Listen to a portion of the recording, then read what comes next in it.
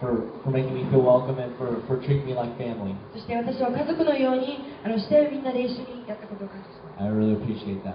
感謝します。 I really appreciate Brother Hosmer and Sister Hosmer and their family. カズマ牧師姉妹、本当に家族も感謝します。 Amen. You have a great pastor. あなた方は素晴らしい牧師を持っています。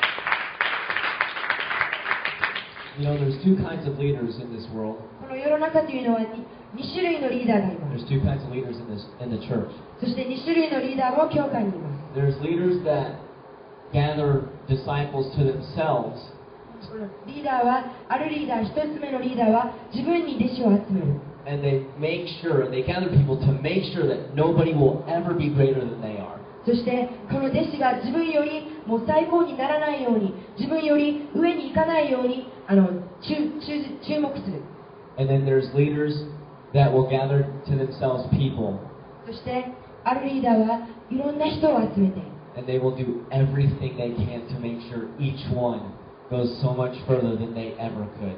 そして一人一人が自分よりもっと高く、もっとできるようにもう頑張ってやるリーダーがいます。 Amen. And Brother Hosmer is that kind of leader. そして東兄弟はそういうリーダーです。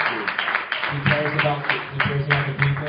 He cares about the flock. 彼は本当にケアを持って、 And he wants to see each one of you go so far in そ the して things みん of なが God. 遠く行くのをもっともっと成長するのを願っているんです。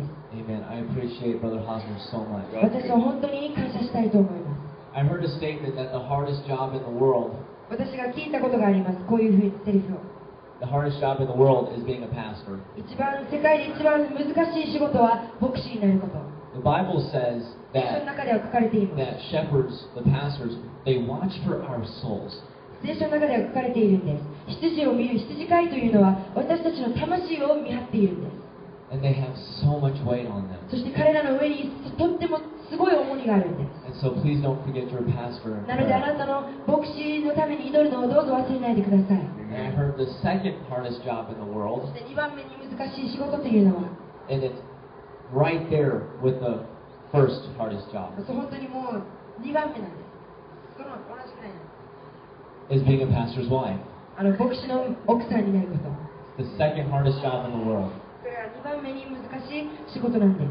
There's so much pressure, there's so much that they have to deal with. 本当にプレッシャーも強くても本当にもういろんなことをやらないといけないんです。 You know, husbands and wives, we don't, I'm not married, I know, but I know this is the way it is. But you don't want to keep anything from each other. You want to have someone to be able to tell everything to, that you can have for support. 私は結婚してないのでちゃんと言えないんですけど、私はこう思います。牧師と奥さんと旦那というのはお互い秘密を持ちたくない、全てを分かち合いたいと願っているんです。 But there's things that a pastor cannot share with his wife, and there's things that a pastor's wife cannot share with her で husband. すけど牧師の奥さんに分かち合えないこと、牧師の奥さんが分かち合えないことというのはやっぱり出てきてしまうんです。 And they have to bear that burden alone. そして彼らはこの重荷を一人で負わないといけない時があるんです。 Amen. Remember them in prayer. どうぞ彼らのために祈るのを忘れないでくださ Hold い。 them up every day. 毎日彼らのために祈ってください。 Amen. I'll pay you later. I heard that the third hardest job 3番目の難しい仕事というのは、 is being a leader of a country. この国のリーダーになること。 The President of the United States 大統領、アメリカの大統領 has an easier job はもっと簡単な仕事を持っているんで than a す。 pastor. 牧師より。 The Sori Daijin of Japan, 日 the 本 Prime の総理 Minister, 大臣は has an easier job 牧師よりも than a pastor. 簡単な仕事を持っているんです。 Amen. We have to pray for our leaders. 私たちのリーダーのためにどうぞ祈るのを忘れないでください。 Amen. Over the last few nights, I really feel like the Lord has dealt with each one of us about a couple things. この何日数日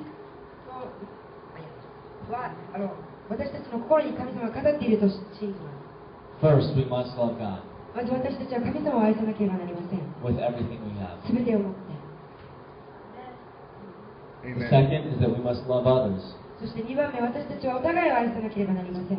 The Bible says, as I mentioned last night, that 聖書の中で言っています。 in bearing one another's burdens, 私た we ちはお互いの fulfill 重荷を持っている the と、 law of Christ. 私たちは神様の立法を成し遂げているんです。Amen. It says that on these two commandments, loving God and loving others, hang all the law and the prophets. These two commandments hang all the law and the prophets. すべての立法というのは私たちの隣人を愛する、そして神を第一に愛することなんです。Amen. And if we do these two things, この2つのことをすれば、 we're keeping all of the law of God. 私たちはすべての神の立法をすべてを成し遂げているんです。Amen. Amen. The Bible tells us that God is light, 聖書の中では神は光と語られて言っています。 God is love, 神は愛、 God is a spirit. 神は霊。 These three are inseparable. この3つは離すことはできません。 Each of them are things that God is. すべてのもの、この3つのことは神なんです。 And sometimes people will try to take God's love alone. 時として人々は神の愛だけを求めるんです。 And it's become very popular to preach about God's love. そして本当にこれが人気になっているんです。神の愛について語るのは。 But they try to throw away God's light, だけど神の光を捨てようとして、 His holiness, 神の清さを捨てようとし and て、 they try to get rid of His spirit. 神の霊を捨てようとしているんです。 They don't really want Him to direct how a service goes. 彼らはあんまり神様がこの礼拝をどういうふうに導くかの神様にさせたくないんです。 But if you get rid of His light だけど神の光をなくすと、 and you get rid of His spirit, 神の霊をなくすと、 you really don't have God's love. あなたは神の愛というのは持つことはできません。 And we're preaching a lie. そして私たちは偽りを語っているんです。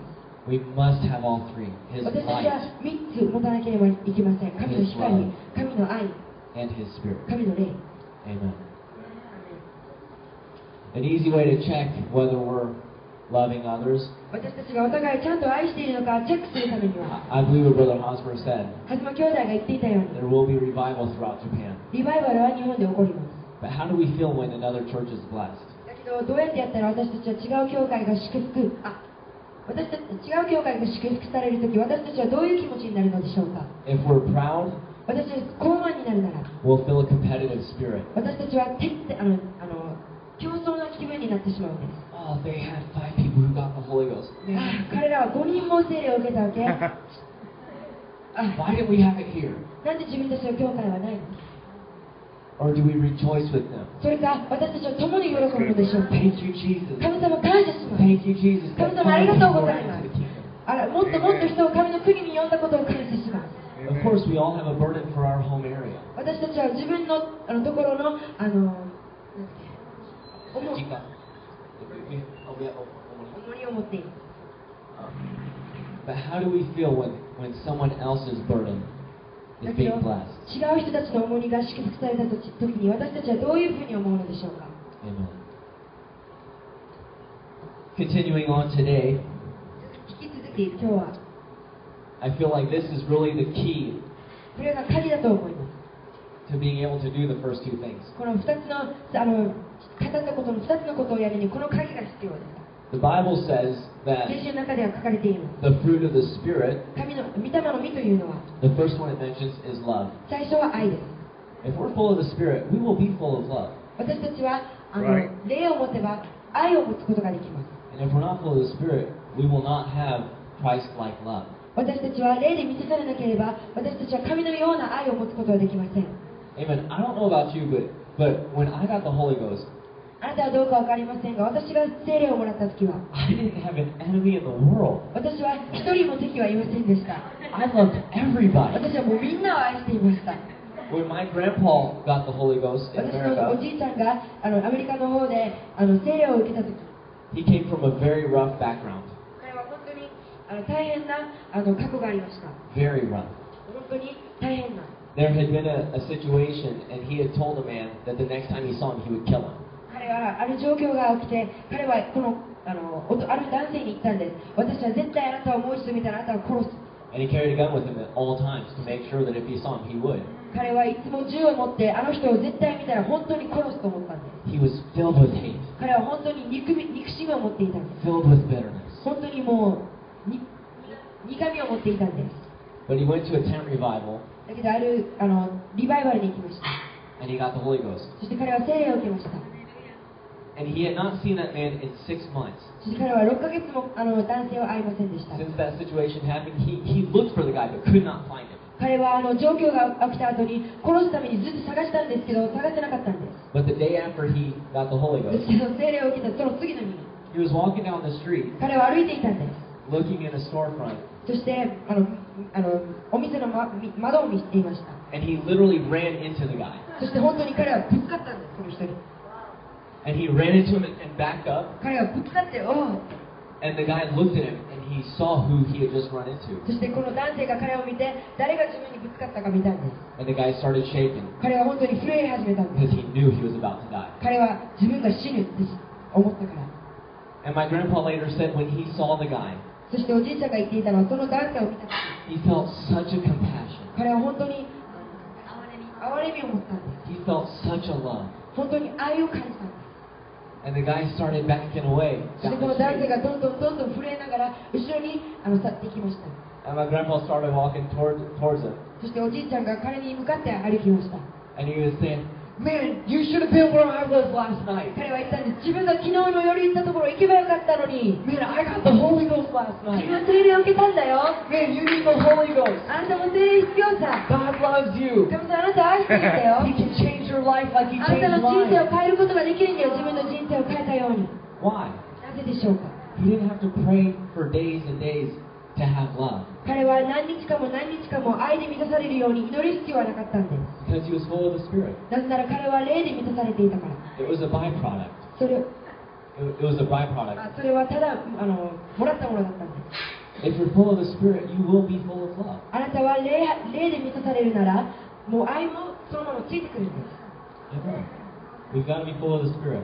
私たちは霊でいっぱいにならないといけません。 Amen. Galatians 6ガラテヤの6章 and verses 7 and 8. We'll be reading. 6章の7節と8節。 Amen. There is a law of the universe この世の立法というのがあります。 that what we spend our time on 私たちが時間を費やするとき、 will improve that. 私たちは時間を費やすると、それにもっと徐々に良くなっていくものなんです。 Brother Daniel didn't get up here having never played the piano and started playing that well. ダニエル兄弟は急に前に来てピアノ弾いたことないのにあんな上手に弾くはずがないです。 But he can play like that. Why? Because he's practiced. He spent time playing. なぜ彼はああいうふうに弾けるんでしょうか。なぜなら彼は練習をして時間を使って練習をしたからなんです。 And what we spend our time at, 私たちが時間を物事に費やする we'll と、 become good at. 私たちはそれによくできるようになるんです。 But you can be good at something, だけどあなたは物事がよくできても、 and if you stop practicing, あなたは練習をやめてしまうなら、 if you never do it, もうやるのをやめたら、 before long, you will lose that ability. 知らないうちにあなたはもうできなくなるんです。 People lose the ability to speak a language because they haven't done it for so long. 人々というのは言語でさえあまりにも長い間話さなかったら忘れてしまうものなんです。 People who used to be able to play an instrument really well can no longer play it because they didn't practice. ある楽器が弾ける方はもしかし楽器を弾ける方が練習をしなければ弾けなくなることもあり得るんです。 Amen. We will become good at what we practice. 私たちは練習するものに対して良くなっていくんです。 And in Galatians chapter 6, verses 7 and 8, ガラ it テヤ says, の6章の7節と8節。 Be not deceived, God is not mocked. For whatsoever a man soweth, that shall he also reap. 間違ってはいけない。神は侮られるような方ではない。人は自分のまいたものを刈り取ることになる。 For he that soweth to his flesh shall of the flesh reap corruption. But he that soweth to the Spirit shall of the Spirit reap life everlasting. すなわち自分の肉にまくものは肉から滅びを刈り取り、霊にまくものは霊から永遠の命を刈り取ることである。 You will reap what you sow. あなたはまいた種は刈り取ります。 Today, if you're here 今日はあなたがここにいて、 and you've been doing everything you can to sow good seed, あなたはできるだけ良い種をまこうとしているなら、 but you're struggling, だけど苦しんでいる。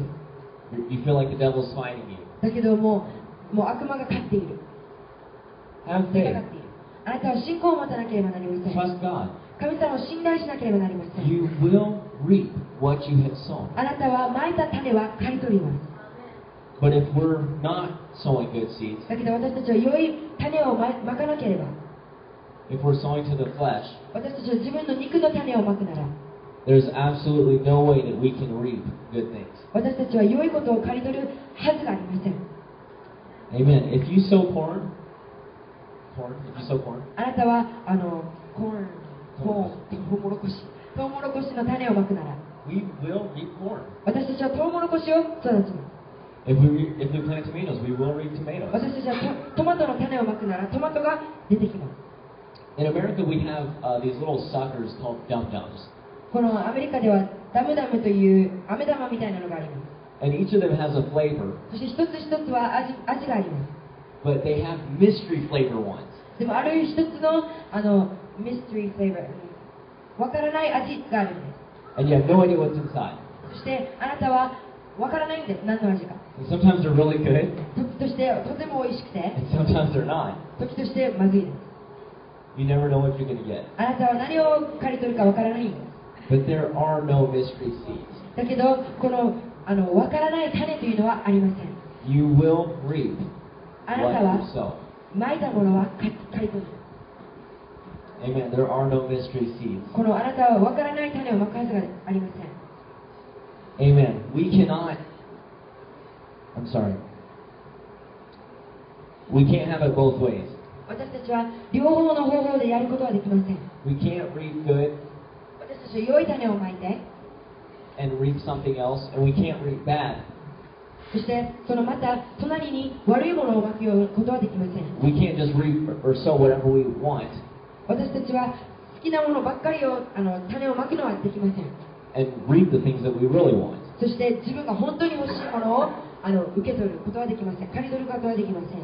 Amen. In 2 Corinthians 6 and 14, 第2コリントの6章14節 in verse 15, 15節 starting in verse 14, it says, Be ye not unequally yoked together with unbelievers, for what fellowship hath righteousness with unrighteousness, and what communion hath light with darkness?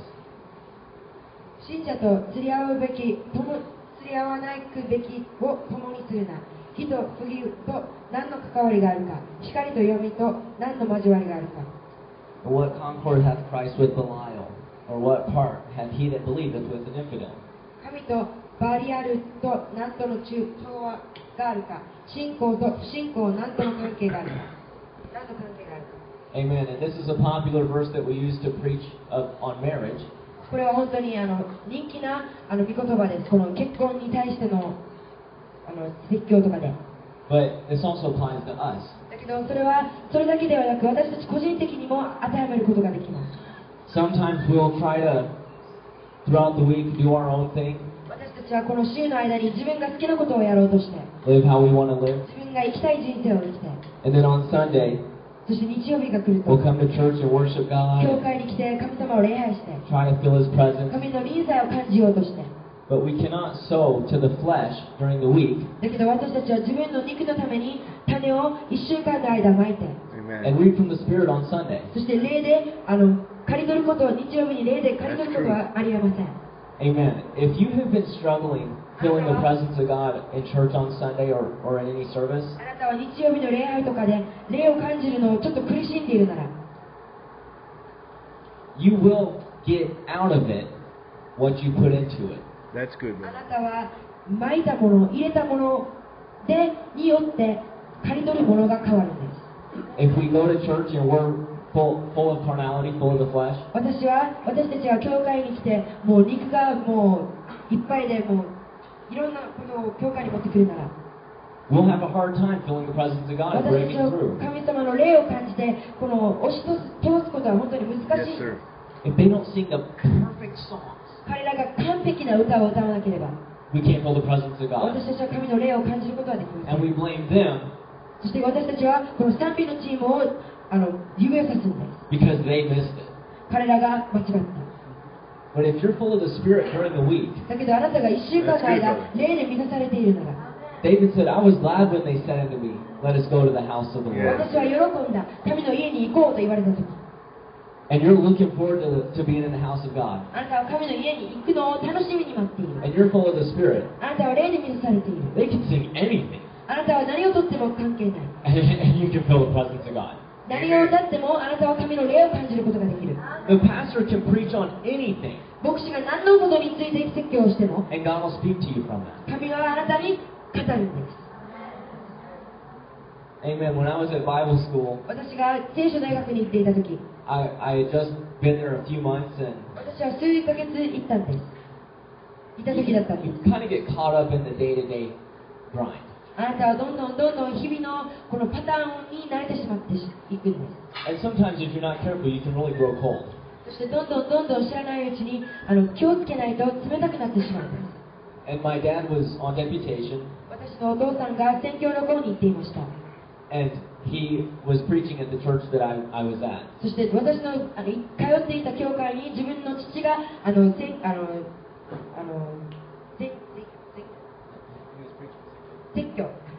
説教をしていました。 And he talked about what you put into a service, what you put into things is what you'll get out of it. 彼が言っていたのは私たちがまく種、私たちがまくものというのを私たちは刈り取るということを言っていました。 And it really hit me hard そして私は本当に強く打ちました。 because I realized I hadn't been putting anything into it. 私が気づいたのは私は全然一生懸命物事を費やしていなかったんです。 And I made up my mind that I wanted to be different. そしてその時に私は思ったんです。私は変わりたい。 And I promise you, if you will begin to enter into a new level of prayer, 私は約束します。あなたが違うレベルの祈りに入っていくと。 if you're not praying at all and you haven't been praying it before the service on Sunday, あなたは教会の前に祈ったりしたかったら、 get to church a little bit early and pray.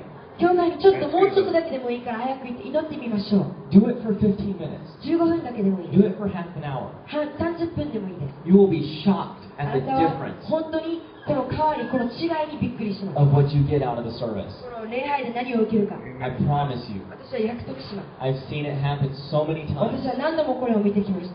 Amen. What we sow, we will reap. 私たちが種をまくものは私たちは刈り取ります。 And in verse 15 it says, what concord has Christ with Belial? キリストとバリアルと何の調和があるか。 And in the end of verse 14 it says, what communion hath light with darkness? At the end of verse 光と闇と何の交わりがあるか。と14節に書かれている。 We can't go after the things of the world 私たちはこの世のものを追っていってはいけません。 and still be going after Christ. だってそれをやっている間に神を追っていくのはできません。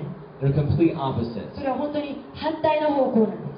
You know, when someone first comes to God, 人がまず最初に神のところに行くとき、 the first thing we tell them to do is repent. 私たちがまず最初にやりなさいというのは悔い改めです。 The word repent 悔い改めの言葉というのは means literally to turn around or change directions. 英語の悔い改めという意味はそのままこの振り向いて違う場所、違う方向へと行くという意味があるんです。 In the American military, アメリカの軍の中では growing up, I heard a lot about the Marine Corps from my dad.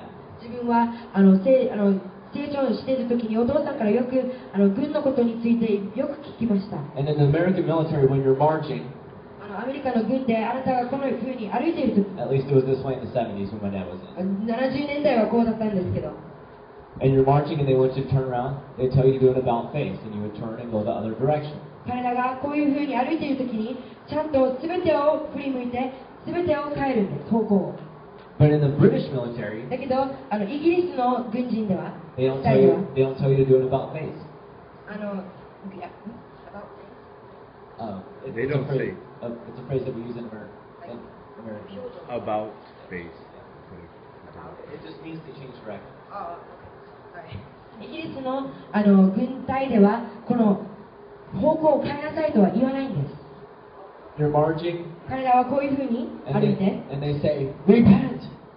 彼らは悔い改めと言って動くんです。 And they march the other そ direction. して彼らは違う方向へと行くんです。 And it's the same way when we come to God. 私たちは神様のもとへ来るときに同じなんです。 We're marching one way, あなたはある方向を走って、 and we're 私 marching たちは toward the 歩んでい world. て、 And we have to turn そして And we 私 have たち to は go 違う to 方向へと歩かないといけないんです。 They're in opposite directions. 全然違う方向に行かないといけないんです。 And if we're walking one way, 私たちある方向を歩いていたら、 we're not walking the other way. 私たちは違う方向には歩いていません。 If we're walking towards God, 私たちは神に向かって歩いているなら、 we're not walking towards the world. 私たちは世に向かって歩いていません。 Amen. And it's the same thing that it's saying here. What 同 communion じなんです。 has light with darkness? この光と闇と何の交わりがあるのか。 They're opposites. もう正反対なんです。 You can't be going towards darkness あなたは闇のところに向かって、 and be walking in light. そして光のところに向かって歩くことはできません。 Amen. It is so important. これは本当に大切なんです。 The seeds that we sow. 私たちがまく種というのは。 Amen. Sometimes I think we kind of forget that. We feel like we graduate from initial salvation. 時として私たちは忘れてしまうんです。私たちはもうこういう最初の神の救いから卒業してしまったと思ってしまう時があるんです。 And we kind of get back in the groove of trying to do things our own way. そして私たちはもう一度自分の方法でやろうとするんです。 Amen. We can't be full of light and darkness at the same 私た time. ちは同じ時に闇でもいっぱいで光でもいっぱいになることはできません。 Jesus said, make the tree good and the fruit good. あなたは木と実を良くするな。 Or make the tree bad and the fruit bad. 木を良くして実を良くするか、木を悪くして実も悪くするか。 A good tree will not bear bad fruit. 良い木というのは悪い実をならしません。 And a bad tree cannot bring forth good そ fruit. して悪い木は絶対に良い実をならすことはできません。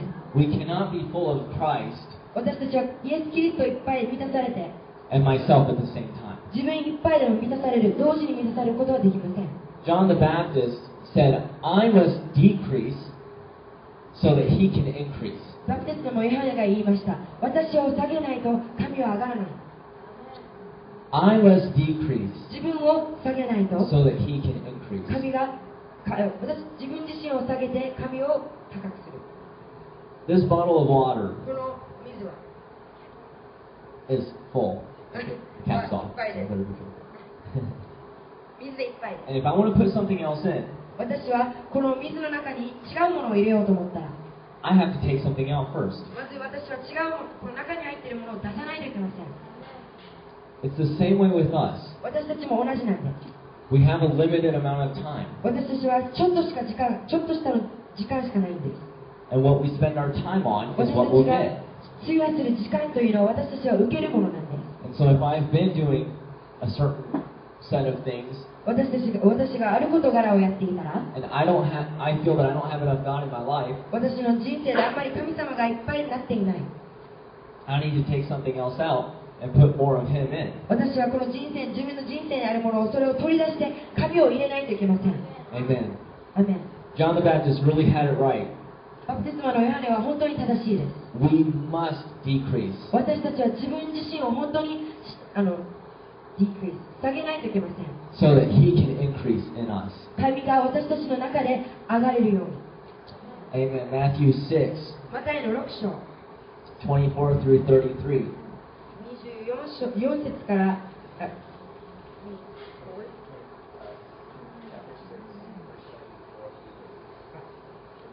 6章の24節から33節。 says, No man can serve two masters. 誰も2人の主人を使えることはできない。 So either he will hate the one and love the other. Oh, I'm sorry, I didn't read the whole thing. No man can serve two masters, for either he will hate the one and love the other, or else he will hold to the one and despise the other. Ye cannot serve God and mammon. 誰も2人の主人を兼ね使えることはできない。一方を憎んで他方を愛し、あるいは一方を親しんで他方をうどんじるからである。あなた方は神と富と金を使えることはできない。 Amen. And I want to pause right here. ここで一度停止したいと思います。 I want to thank you for sticking with me this weekend in my preaching. 私の説教をずっと聞いて本当にありがとうございます。 This is not milk. これはミルクではありません。 This is steak. これはステーキです。 It's hard to digest. これはダイジェス It's ト。 hard. 消化するのは難しい。 It's hard for a baby to digest steak. 赤ちゃんはステーキを消化することができません。 Amen. But I believe God sees a mature church sitting here. でも今ここにいるのは大人になった教会です。 And an adult cannot survive on milk. そして大人というのはミルクだけでは生きることはできません。 We need some steak. 私たちはステーキが必要です。 Amen. Amen. In verse 25, it 25 says, 節。 Therefore